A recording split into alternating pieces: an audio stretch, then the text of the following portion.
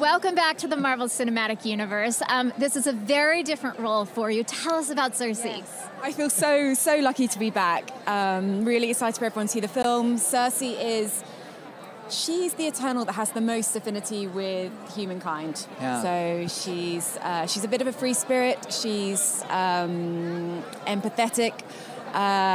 She likes to have a bit of fun as well. She's a bit unpredictable, but it was fun playing her. I heard you say once that this was kind of a coming-of-age story for Sersi, which I think is so interesting because, 7,000 years old, wouldn't you think she's already here? But talk to us a little bit more about... After 7,000 years, she would have... No, it turns out there are still some things for her to learn. No, it is.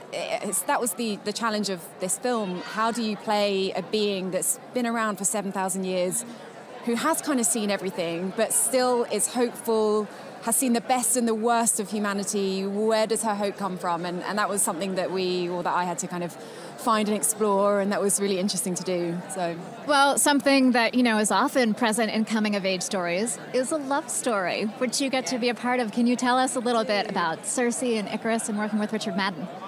Yeah, so Sersi and Icarus, they've kind of been on and off for thousands of years. So you can imagine an on-off relationship and everything that they could have gone through, they've gone through together. But yeah, they are kind of immortal soulmates, is the way they've been described. And they're very different to each other, but kind of opposites attract. But how do you, with you and Richard Madden, how did you go about creating this relationship that spans thousands of years and has that rich history?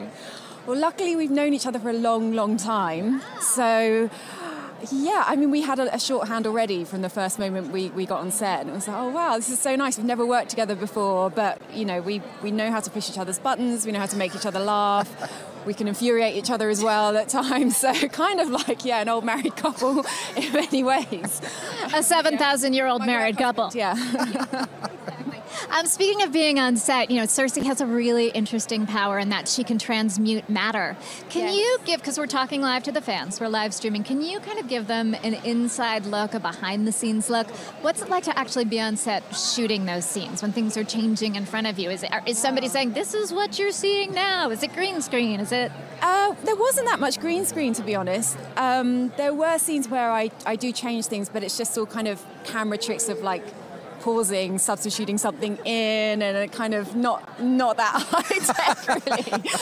But then there was some amazing. I've seen a few of the effects afterwards. I think there's a scene in the trailer where she turns like a bus into petals, which is pretty amazing. I was like, how are they going to do this? But then seeing the finished effect was incredible. So, and with working on actual, Chloe's big on being on actual sets.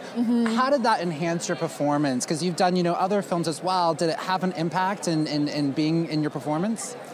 You know what? It was amazing to be in these locations. Sometimes we were up against it. It was incredibly windy, sandstorms, on the edge of a cliff. Like it was great to be doing these epic scenes, but in the actual kind of real world locations. I loved it. It was a challenge, but it was hopefully it pays off in the film because you really see how beautiful the cinematography is. It definitely pays off, and it's so wonderful watching your character throughout this film. So have a wonderful time tonight, and thank you so much for taking the time to talk to the fans.